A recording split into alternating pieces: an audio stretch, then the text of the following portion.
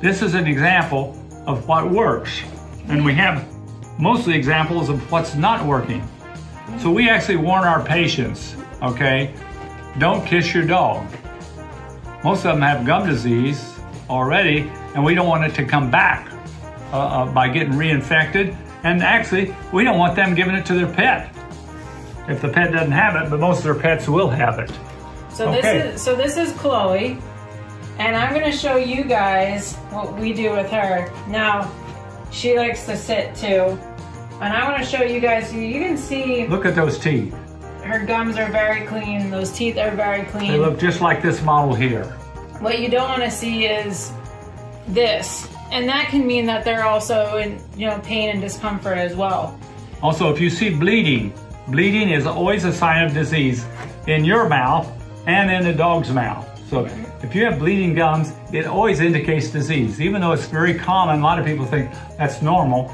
It's normal because a lot of people have gum disease and a lot of dogs have gum disease. Right. So if I were to do it, I dip this in a little bit of the peroxide, the diluted peroxide. Right.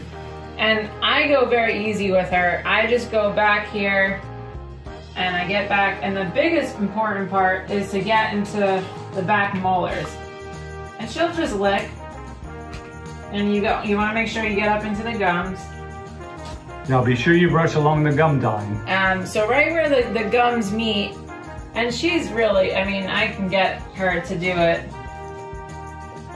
She's got nothing on it right now, so she's licking a dry brush. But you can see where she, even if I just grab and I go very easy, she's a little fighting me now, but she really gets in. I can really get in there and get her molars, and she's a good sport about it. And I just show her, it too, so she knows it's nothing harmful that's going in her mouth. She knows. She's a good girl. And then if you want to get to scrape the tongue too. So for bad breath, in humans and in dogs, it's the tongue that harbors a lot of bacteria. Right. And I'll just scrape the tongue. There you go. Good job. Nice job. And you can see, you'll get a little bit of the stuff that comes off of it. But just like us and humans, if we scrape our tongue, we'll get a lot of bad breath away, right? And that's the main source of bad breath. The other thing is, I don't know, do dogs ever get garlic in their foods or onions? I think if they're maybe homemade, but I don't know if there's some foods on the market that might have so it. You do not want garlic or onions because that will give humans and dogs bad breath. Right. All right. And let's see, Chloe, you want to show? Show those clean teeth. Look at those teeth. Those are some clean teeth.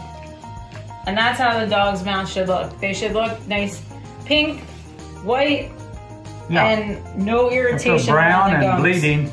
Bad. Get in there and start brushing, and you may have to get them in for a cleaning with the hygienist. Yes. The unfortunate, the unfortunate thing is putting the dog down.